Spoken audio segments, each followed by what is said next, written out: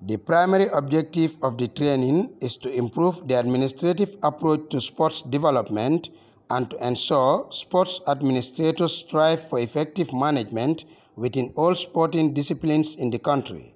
It was a very tense course, and the days were not very easy to all of you, because the course ran through the Olympic movement, its foundation, how it started, and also how it was modernized.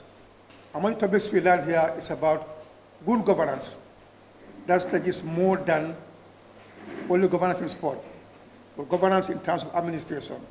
The course is expected to enable participants to contribute meaningfully to the development of sports at all levels and to catch up with rapid advancements across the globe, influenced in part by the huge interest in sports, especially among the youth. Sport is a key role to women.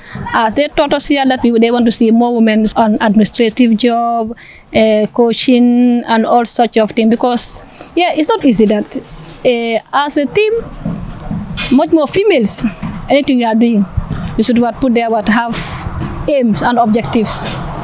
As sport is considered, we want to see all sporting activities, all sport programs, to say any female category, we want to see that females are leading all those activities rather than giving it to men. Alagie Usman Wada, second vice president, GNOC, emphasized that the training is based on the Gambia National Olympic Committee's strategic plan, which accords high priority to training and skills development geared towards enhancing standards and ensuring quality delivery within the sporting fraternity and across all national sports associations. I am glad to say that this sports administrative course has come at an opportune moment when Gambian sport is taking the bottom-up approach in terms of its development from the grassroots level.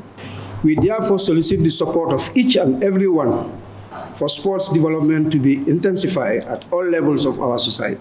Amilo, a participant from the Gambia Handball Association, said the training is timely considering the rising number of female athletes in various sports.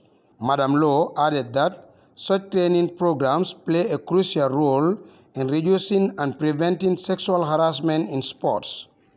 We, the female administrators and coaches, have learned and ready to serve, to deliver in our different associations. We are appealing for more trainings like this. We want to have a confident, comfortable environment to showcase our talents without fear.